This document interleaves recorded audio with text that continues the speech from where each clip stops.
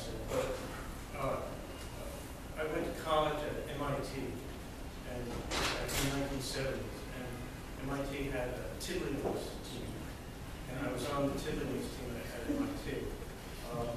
And that led to my becoming the official historian of the North American Tiddlywinks Association. So I thought as part of my duties I should research what was the origin of the game of tiddlywinks. By that time I graduated college, I was in law school at Harvard, and I was the most indifferent law student ever at Harvard, it's safe to say. So I didn't really go to classes very much. Instead, I haunted the stacks of Widener Library, the library at Harvard. And I was trying to find the origin of the game of tiddlywinks. And I discovered they had a great collection in the basement of old books on sports and games.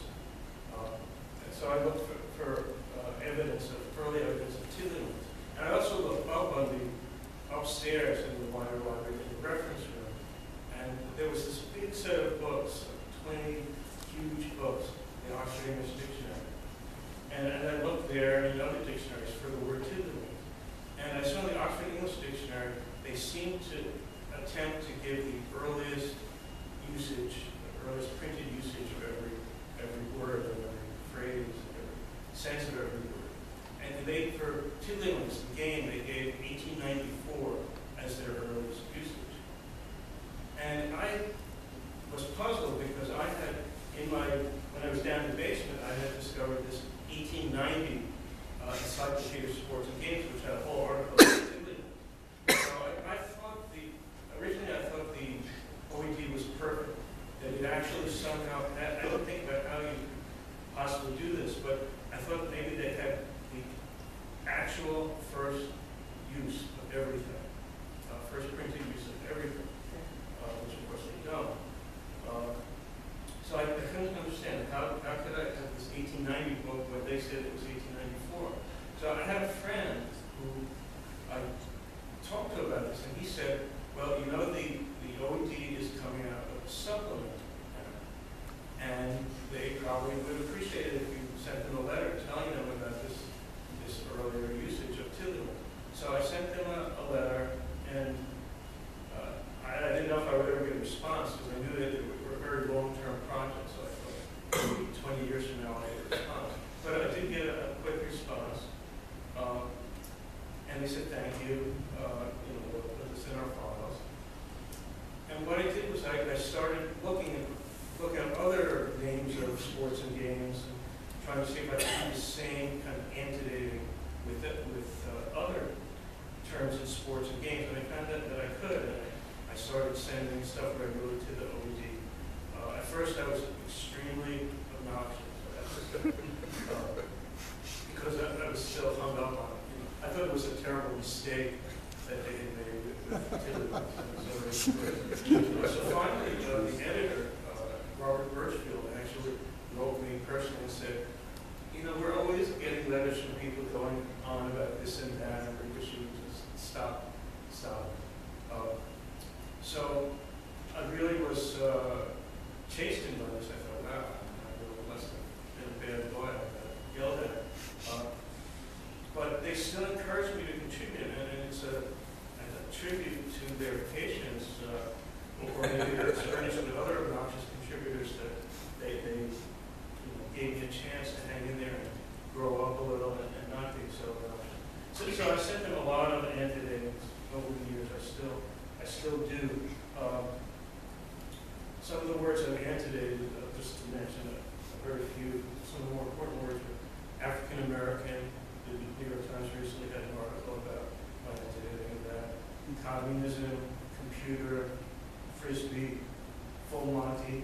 The Times of London wrote an article about that today. Homosexual, hot dog, jazz, at least the sense of jazz, music. Lesbian, linguistics, lunch, Mormon, movie, postmodern, preppy, punk rock, racism, real McCoy, rock and roll, sexism, sociology, software, that got a lot of publicity, in teddy bears. But I also, just to relate this to law, I also try to antedate words in law, and here's where the guns and the murder comes in. That, and this is probably my major contribution to historical lexicography, maybe this methodological contribution rather than all the antedatings, that in 1978, when I was in law school, Lexis came out with their legal database of historical legal cases. And as soon as I heard about this, I thought, well, this is great. I'm going to try searching legal terms and see if it can tell me the earliest usage of the term, compare that with the OED. So I did that, and the first term I used was mootness, M-O-O-T-N-E-S-S. The OED had 1946 as their first use of mootness, but Lexis pulled up a 1940 case. Subsequently, there's older cases that use it. But, so that, I think, had to have been the earliest use of full-text searchable online databases for historical lexicography, because Nexus, the non-legal version of Lexis, was the first database that most people would have even been aware of. And Nexus didn't even exist at the time I did this, so I think it was probably the earliest such research. So then I searched various other legal terms after that, and one example was politically correct, which the OED had 1936 was their earliest use for it, but Lexis pulled up a 1792 case that used the words politically correct. Now, of course, it wasn't quite the modern meaning, but it was actually surprisingly close to the modern meaning, talking about appointing linguistic etiquette.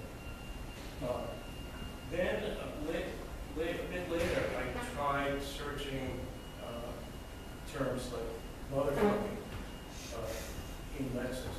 And I was surprised to find, and this is Jesse's kind of territory, but I was surprised to find I could find much earlier uses of some of these terms in legal cases. You would think legal cases would be the last to find that kind of vocabulary. But what it was the Texas courts were amazingly uninhibited in the words that they would print. And in the term motherfucking, the OED's first use was, at that time, was 1959 from Norman Mailer, I believe. But in Lexis pulled up an 1889 Texas case. They used the term motherfucker. How did they use it? Well, some cowboy shot some other cowboy to death. And his defense at the trial was, well, that guy called me a goddamn lying, horse-thieving, motherfucking son of a bitch. So you could see there how it could get into a legal case. Did he get off?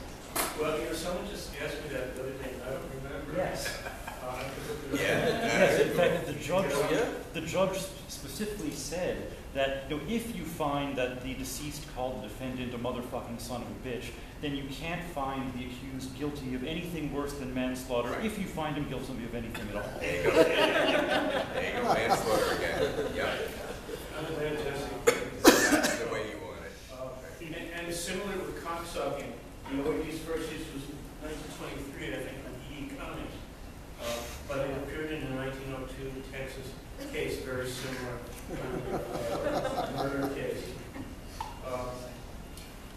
So these were things that I got from Lexis, the legal database. Then what happened some years later was there started to be a second wave of historical text collections coming online that you could search. Early English books online, 18th century collections online, ProQuest historical newspapers, America's historical newspapers, newspapers.com, British newspapers, 1600 to 1950. And these revolutionized historical lexicography, I think it's fair to say. I went to Oxford, I think, in the around the year 2000, and I met with John Simpson, the editor-in-chief, and he showed me that he had his favorites on Netscape, favorites that were bookmarked on his computer were exactly the same databases that I had on my computer. So they were using these databases, and they got very good, I think, at using these databases. And now, if I find an antedating now, it's almost always online. In the old days, a contributor to the OED would haunt the stacks of large libraries, very large libraries, with lots of old books, and browse, looking for interesting word uses. And I did that, originally I did that at the Harvard Library and then at the New York Public Library. I did some, I was in Washington, I used a lot of Congress, and then at Yale, I used the Yale Library somewhat, although by the time I was at Yale, I really was grew to it. After I did Yale some time, I transferred my methodology to searching these databases. And it's completely the OED, if I find an antedating by searching databases, the chances are very good the OED would find exactly the same antedating, if not now at some later stage. So it's less gratifying than it used to be. In the old days, you felt it was your own talents, your own ability to open a book at the right page that led to the antedating. Now it's more the talents of the database than yourself. I mean, you might have access to some databases the OED doesn't. You might think of ways of searching that they don't. But it's not really such a discovery if the OED would inevitably have discovered it at some later point, the exact same thing. That's what antedating is nowadays. In law, there are databases also beyond Lexis and Westlaw.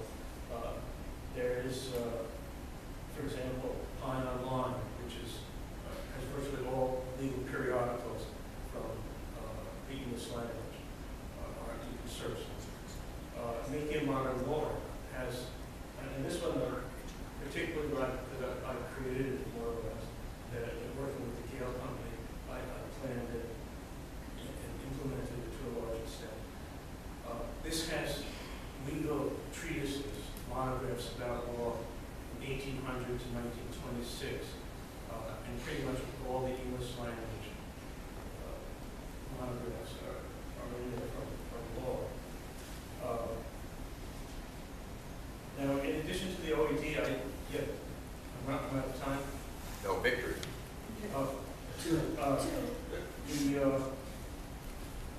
In addition to the OED, I do other kinds of lexicography of this sort.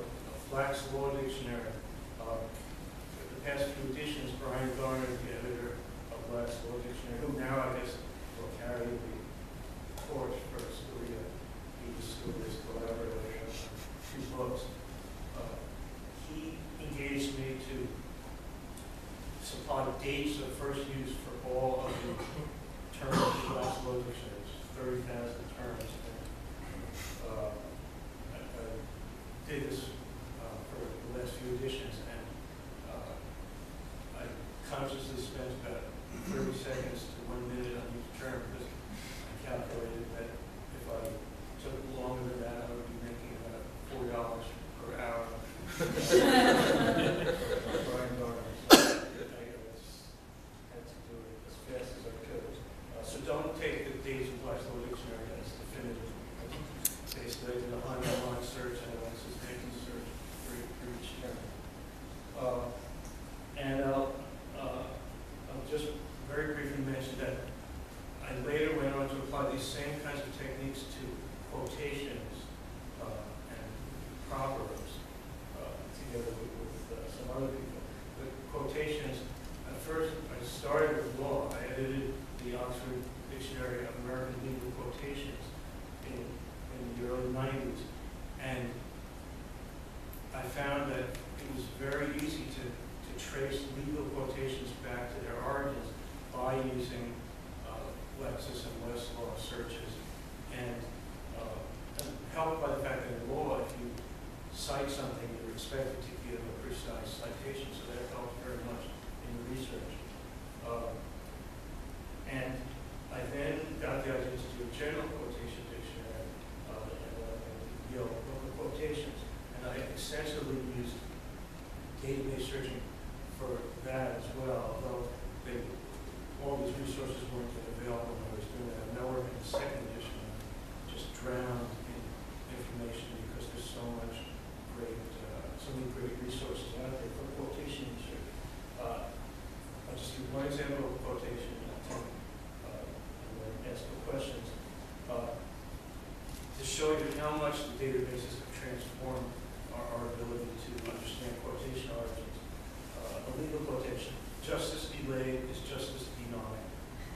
The Oxford Dictionary of Quotations, a very good, highly respected quotation dictionary, says that justice delayed is justice denied is a late 20th century saying.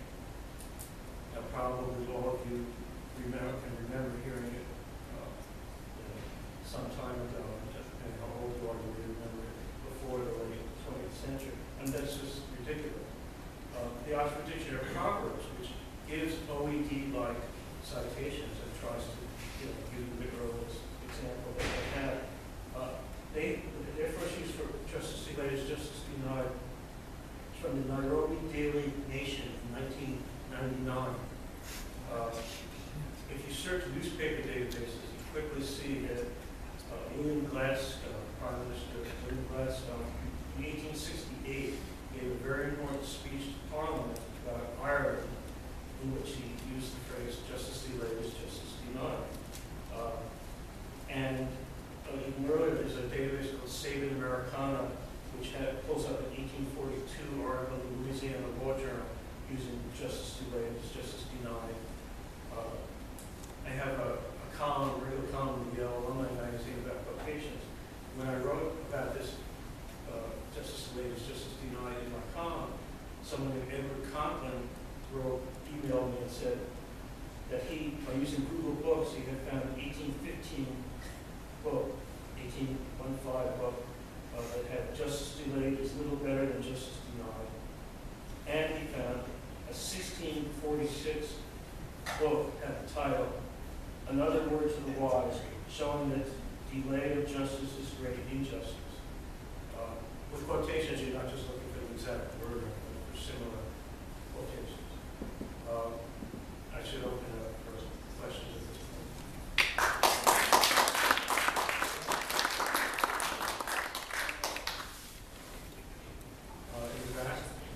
Yeah, I just wanted to say that because the text bases of echo and ego were constructed by machine-read microfilm, and the microfilm is itself partial, there is what I call the myth of comprehensiveness. So people actually believe everything is in there. And fortunately, volunteers are adding to it and also correcting the OCR. But there's still a lot of room for serendipity. Yeah. You know, for people actually to go to real books and find things and recognize pattern recognition. Yes, thank you. Other questions? I don't know, what was the date that you gave for Lexis? For when I did the Lexis Yeah. in 1978. Okay, because the Trésor de la langue française came out in 1971. It was a project that I worked on putting it online later in the 90s, but that was based on a corpus compiled, a historical corpus compiled on punch cards and paper tape. Okay, well, here I go. I should have come to this meeting now. My fan is shut down. Just to tie what you're saying to what Larry's topic is that Google Books is also an incredible resource for the kind of research that is going to be discussed at Brigham Young. There's a ton of stuff there from around the time of the founding, much more than is available on coauthor or is going to be available in this one. And I've been researching the rule of the last antecedent, which is a rule of statutory interpretation, which some people think was made up in the late 19th century by a I wrote a statutory interpretation treatise, which actually goes back, I've gotten back in the 15th century in the English yearbooks, the Latin phrase, ad proximum antecedens fiat relatio. And, you know, I can't go farther back than this, like 14-something order, and I don't know how to go farther back than that, because that stuff, you know, is not published. You know, that was before the printing press. So I don't know where that stuff's going to be online, but it's got to go back probably hundreds of years before that. The English statutes are not in a facsimile. Right, but this is not the statutes, this is the yearbook. You know, it's in law French, and it's from, you know, it's farther back than, I think, the database of English cases in the regular database. It's, you know, it's at Boston College, there's a guy there who specialized in it, as opposed to David, sorry. Yeah, and I think he has yearbooks online, but I'm not sure whether it's full text. So did you search Lexis for tiddlywinks? Excuse me? Did you search Lexis for tiddlywinks? No, I didn't. You might want to see. Yeah, That's that's a what those good cowboys idea. were arguing about, That's actually. exactly. That's a great tiddlywinks fight. Oh, I'm wondering if you ever used courtlistener.com or justia.com, and if you're familiar with them at all, and how you think they compare to Westlaw and Lexis. What were the names again? Courtlistener.com and justia.com. I think there's Oh, one yeah, more. just, yeah, that, sure. No, I've heard of the second one, but Yeah. I haven't used either one. Oh, they're legal searches, but they're public. They're public legal searches. Yeah, without subscription, right? I've got good news for you because I'm an archivist, and so in archives we deal normally with unique records, and most unique records, you know, before the 20th century were handwritten. So, I mean, there aren't many printed records, they're mostly books. And so almost none of that, you can't OCR that stuff, ICR won't work on that stuff. The hands change all the time, so there's plenty of stuff for you to read. But you have to either find it online in some digital form to read, or you're going to have to go to the places for it. But there's thousands of antedatings in there. The only one I ever sent to the OED was one that I read in a letter from the 1700s in New York State. Were you an archivist? Really, I'm the chief records officer now for the New York State Unified Court System. I used to work for the New York State Archives. So. Yeah, no, I mean, there are always very obscure sources that are not going to be digitized and manuscript sources. The word soccer has been pushed back to secondary school newspapers in England in the 1880s because they some of them happen to be on Google Books. I'm sure there's lots of other of these school newspapers that happen to put on Google Books that they have early. And for great text of human speech, go to transcripts of divorce proceedings, especially for very rich people. They'll be bound. They'll go on for hundreds of pages, and they have detailed, you know, testimony, because you had to give testimony that was really damning to prove something in New York State. And amazing detail, and you can hear people's voices because they're so exact.